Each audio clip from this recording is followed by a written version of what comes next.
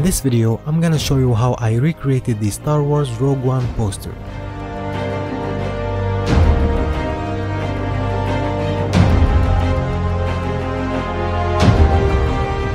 This project was inspired by Benny Productions channel, and you should check him out. By the way, he makes some really good content about poster remakes and Photoshop compositing. So as a Star Wars fan myself, I decided to recreate the poster from the Rogue One movie.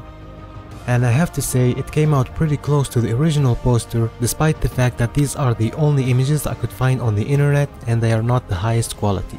So that being said, I hope you enjoy the video and let's break down this composite. So I started with a new document with a poster format and I dropped in my first image, which is the sky. Then I added a second sky image, changed the blending mode to screen to hide the dark areas, added a levels adjustment layer, and then I hid the edges with the layer mask to blend it in nicely.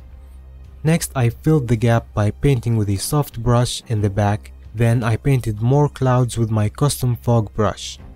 I have a tutorial on how to create this brush and I will leave a link to the video in the description below. And that's pretty much it for the sky. Now it's time to add the Death Star.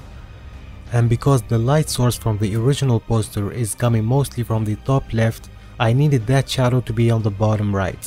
So what I had to do is copy the circle to the right, and then I removed the original with the clone stamp tool and blended in with curves and levels adjustment layers, and also painted some shadows to the copied layer.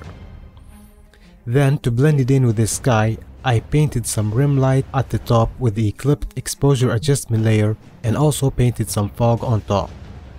And with that done, it's time to add our main characters. These are the only images that I could find on the internet that works for this composite, and unfortunately they are not the highest quality, so I had to reduce the resolution. So what I did next is I masked the bottom part with the layer mask, removed the unwanted parts and fixed some of the images with the clone stamp tool. After that I started editing the clouds in the front and I masked the sky with blend if and removed the top part with the layer mask. Did the same thing for the right image and I added a levels adjustment layer on top to darken them.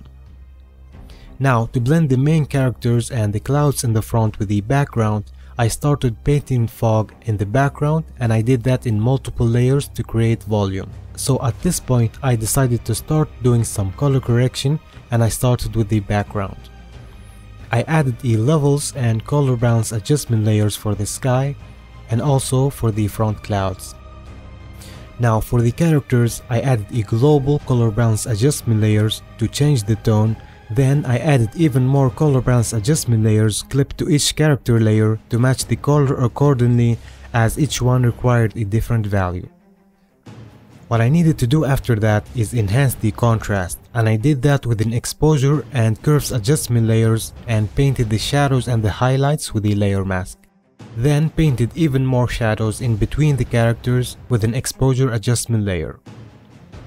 I needed the characters to blend even more, so I painted more fog on top of them and painted some light at the edges with a soft brush set to screen blending mode.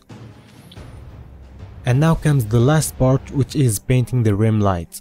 But before that I needed to fix the hair on some of the characters, so I painted it manually with the custom hair brush. Then I painted some rim light and I did that with an exposure adjustment layer. Okay, now is the best time to add the ships, so I dropped some TIE and X-Wing fighters. And to blend them with the image, I fixed the color with the color balance adjustment layer, then a levels adjustment layer, added motion blur and some rim light with an exposure adjustment layer. And I pretty much did the same thing for the rest of them.